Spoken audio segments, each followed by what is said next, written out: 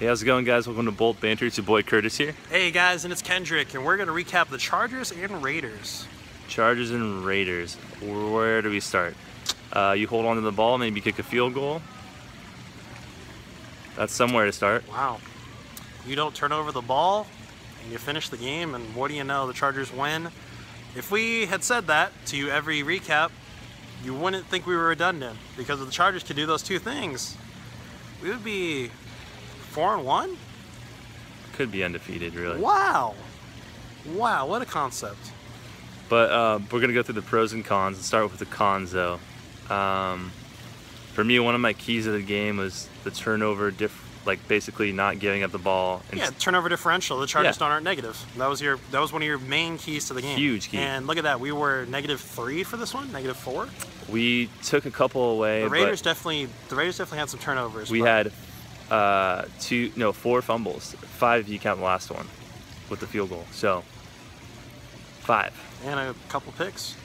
That's what I mean. 5 Okay. turnovers. 5 turnovers in total. I got you. 3 fumbles and 2 interceptions. So that's a lot, dude. How do you win a game with 5 turnovers? That's really hard, and we almost did. And we talk about how good Melvin Gordon's playing. Fumbled again late in the game. Tough for the kid. Gates had a fumble, but that was kind of like that was kind of like rusty, but kind of like fluky. It was good he was in the game, though. What's another con from the game? Another con from the game for me would be, I feel like what's the word? The organization underjudged how healthy our players were. And by players, I'm talking about Drew Kaser. I think Drew Kaser had a serious hip injury in this game. And I think that our training staff, who I've spoken for many times, has misdiagnosed concussions. I think they misdiagnosed Drew Kaser's hip injury. And I think he had so much discomfort that he absolutely botched that hold on that field goal. Another key to this game that I mentioned before, and unfortunately, called out Drew Kaser. Called it out before it even happened. Unfortunately, oh I wish I wouldn't even said anything. Terrible punt, gets hurt, and then botches the hold. Man, I told Curtis after the game, I was like, why wasn't Kellen Clemens holding the ball? But really, man, I mean, he was not having a good game. You put him out there to lose the game. It bothers me. The Chargers training staff has bothered me all season, and it continued to bother me. And another big con a lot of people are not in favor of was going for the field goal instead of going for it. I personally think they could have gone for it, especially McCoy, with his job possibly on the line. You're 1-3, got to make a statement. Make a statement on the road. Could change around the season if you get it done. But at one point it was 3rd and 2.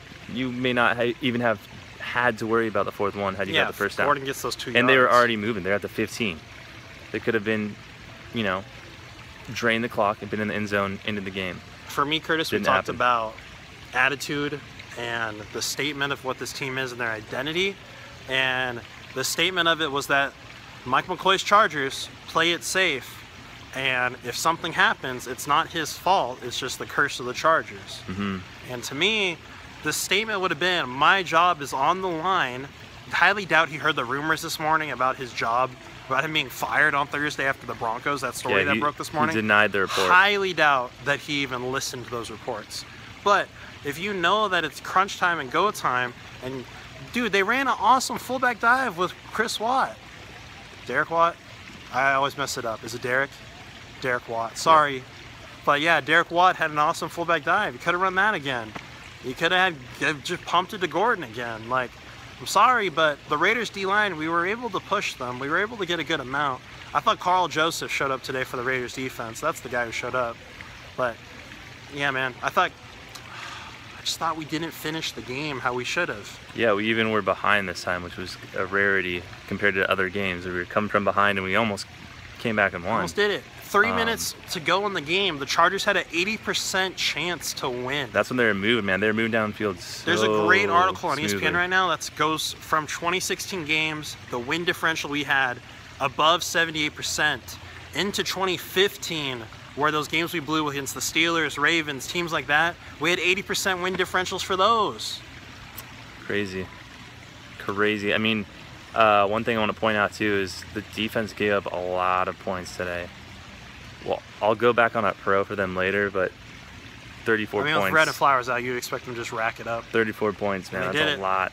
That's a lot. Perryman was out too.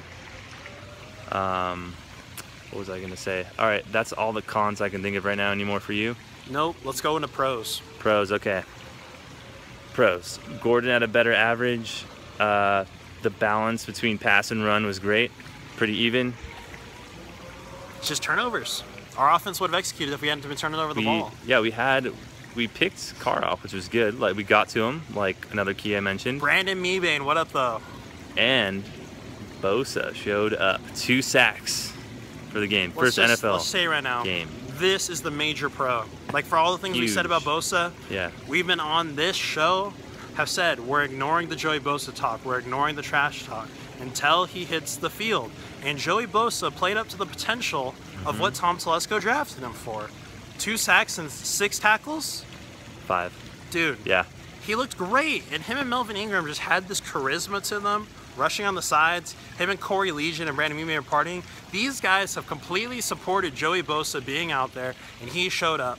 And like I told you guys on this show, and Curtis talked about it too, is he going to be a Quentin Jammer or is he going to be a Sean Merriman? It's only one game, but he's already having Sean Merriman impact. Definitely. And, you know, if we're being honest, Kendrick and I weren't the biggest fans of Bosa from the beginning. No, you can go watch. You can go watch our reaction to the draft video. Wasn't if you great. Want to go back to that one. Kendrick hated it more than I did, but that's okay.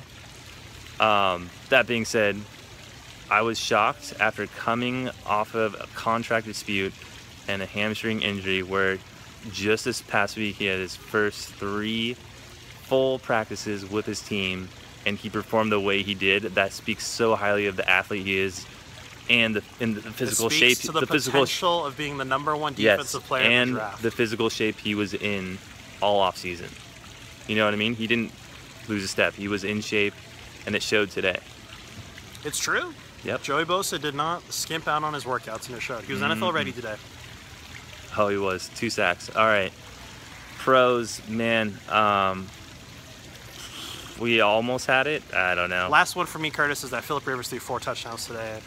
But somehow, by the grace of the Lord Jesus Christ himself, Philip Rivers and that debauchery of an offensive line continue to absolutely run rampage on the NFL and whatever defense you are. Yeah, I mean, relatively speaking, they're staying healthy compared to last year. I mean, Barksdale gets banged up every now and then. Franklin, Dunlap's having a hard time. Yep, they'll get banged up, but man, overall it's a lot better than last year.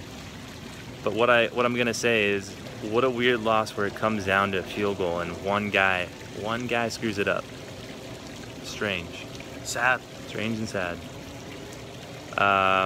Yeah, I mean, that's really all I got.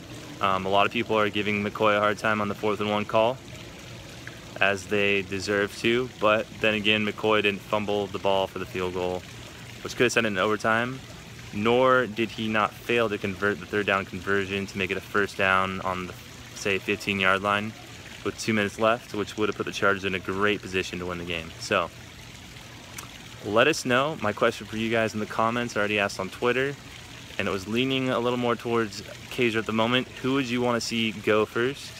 Our punter Kaser or Coach McCoy? So let us know in the comments. Like this video if you enjoyed it. Subscribe, follow us on Twitter, like us on Facebook, and we'll see you guys for the preview of the Broncos game coming up real quick here on Thursday. 4 days away from some Charger football, and we're going to have some more to talk about Mike McCoy, but we'll save that for next time. Bolt up, San Diego. Thanks for watching, guys. We'll see you next time.